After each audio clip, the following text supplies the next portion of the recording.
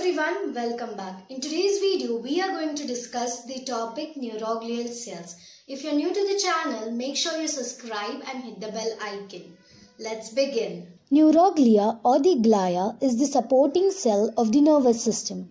The neuroglial cells are non-excitable and do not transmit nerve impulse. Neuroglia plays an important role in the reaction of nerve during infection, and when compared to neurons, the number of glial cells is 10 to 15 times greater in number. Neuroglial cells constitute the site of tumor in nervous system. Classification. The neuroglial cells are distributed in central nervous system as well as peripheral nervous system, accordingly called central neuroglial cells and peripheral neuroglial cells. Central neuroglial cells are astrocytes, microglia and oligodendrocytes, whereas peripheral neuroglial cells are SCHWANN cells and satellite cells. You can go through the images given of the types of neuroglia. Astrocytes. Astrocytes are the star-shaped cells present in all the parts of the brain. Two types of astrocytes are found in human brain: the fibrous astrocytes and the protoplasmic astrocytes. Fibrous astrocytes. The fibrous astrocytes occupy mainly the white matter. The processes of these cells cover the nerve cells and synapses.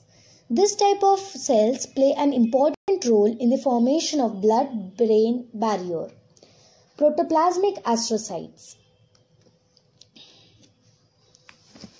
Here we can see the image of how it looks. Protoplasmic astrocytes are present mainly in grey matter. The processes of the neuroglia run between the nerve cell bodies. Functions of astrocytes. Twists around the nerve cells and form the supporting network in brain and spinal cord, form the blood-brain barrier and thereby regulate the entry of substances from the blood into the brain tissues. They maintain the chemical environment of extracellular fluid around the central nervous system, provide calcium, potassium and regulate neurotransmitter level in synapses and regulate recycling of neurotransmitter. Microglia.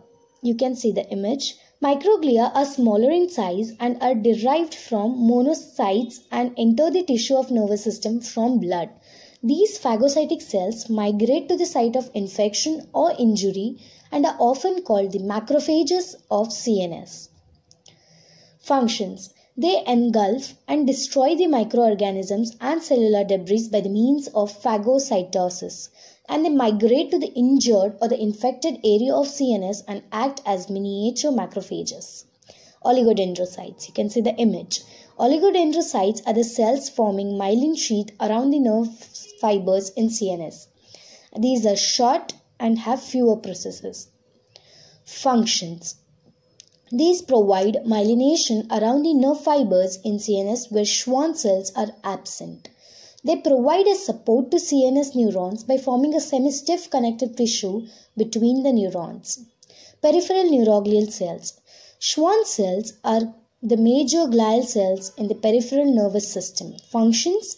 They provide myelination around the nerve fibers in PNS, play an important role in nerve regeneration, and remove cellular debris during regeneration by their phagocytic activity. Satellite cells. Satellite cells are the glial cells present on the exterior surface of the PNS neurons. These provide physical support to the PNS neurons and help in regulation of chemical environment of extracellular fluid around the PNS neurons. Here you can have a look at all the different types of glial cells we were talking about. The astrocytes, the microglia, the oligodendrocytes, the SCHWANN cells and the ependymal cells.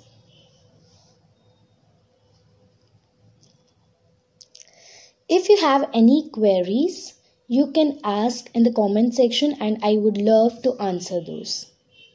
Thank you for watching the end of the video.